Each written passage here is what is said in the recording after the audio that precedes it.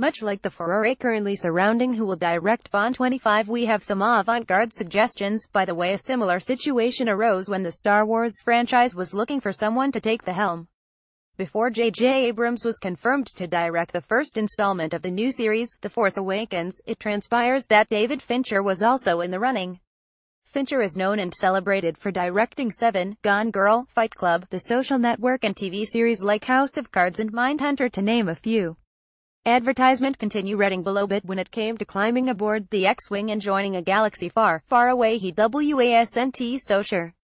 I can't imagine the kind of intestinal fortitude one has to have, Fincher told Empire during their weekly film podcast.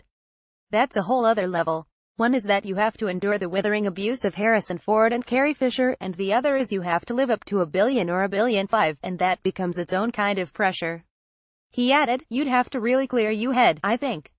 You'd have to really be sure this is what you wanted to do, because either way it's 2 years of your life, 14 hours a day, 7 days a week.